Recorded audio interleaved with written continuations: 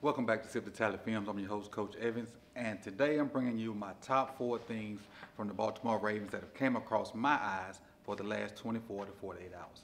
The first thing up, obviously we're playing the Jacksonville Jaguars on Sunday Night Football, and there's been a history of I don't want to say a rivalry with the Jacksonville Jaguars, but there's been up and down with the Jacksonville Jaguars, whether it's been in Jacksonville or across the seas in London.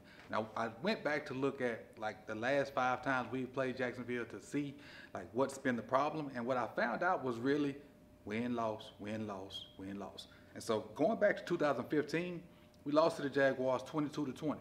Going back to 16, which was the year I kind of moved to the area, we won 19-17.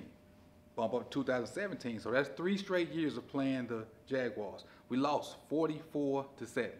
Blowout. Huge disappointment. Didn't play them again until 2020. Won that game 40-14. So 2 straight blowouts, one by us, one by them. And then in 2022, which was last year, lost a heartbreaker 28-27.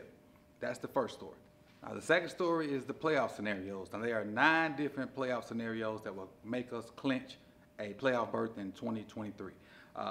Not going to read them off to you, but I'll give you the first couple ones and I'll put it on the screen and let you read the rest. But most of it all is us win, and we need a loss or a tie by a bunch of other teams. Teams that we need a loss or a tie of, and again, it's 9 different scenarios. It's Denver, Buffalo, Cleveland, Pittsburgh, Houston, and it's just a bunch of different combos, and by now it's on the screen so you can kind of see who we need to lose or tie to help us get in. But the main thing is for us to win, and if we keep winning, we should be good.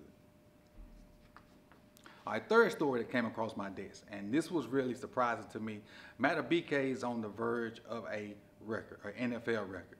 Madubuike has gotten a sack or half a sack in 11 straight games. He's on the verge of tying the record set by Chris Jones and Trey Hendrickson if he gets a sack or half a sack Sunday night in Jacksonville. Now, he 2 years ago worked out with Aaron Donald, and I'll put the article where I got this from on the screen right now. 2 years ago, he worked out with Aaron Donald and took some things from Aaron Donald, and you can kind of see those things coming into his game. Not saying he's Aaron Donald-esque yet, but the season he's having is pretty darn good so far. And again, a couple weeks ago, I did a study on Madubuike, and he's winning one-on-ones. I thought it was a lot of stunts he was getting sacks off of. That is not the case. Justin Madubuike is winning his one-on-ones, and every sack he's getting, that check is getting bigger and bigger and bigger. And the last thing that came across my eyes was the injury report from yesterday's practice. Kyle Hamilton did practice in a limited role yesterday.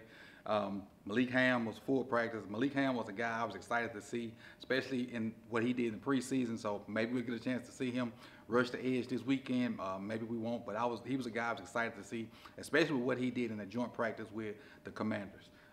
Malik Harrison was a full go. I like Malik on the edge to help stop the run. Tyler Huntley didn't practice for personal reasons, and Roquan Smith was a full practice. So we're pretty much healthy as compared to years in the past, and which is a great sign for whoever the new strength and conditioning people are, because we know in the past that list could be almost 4 to, well, not 4 to 5, but you wouldn't be able to see it on the screen.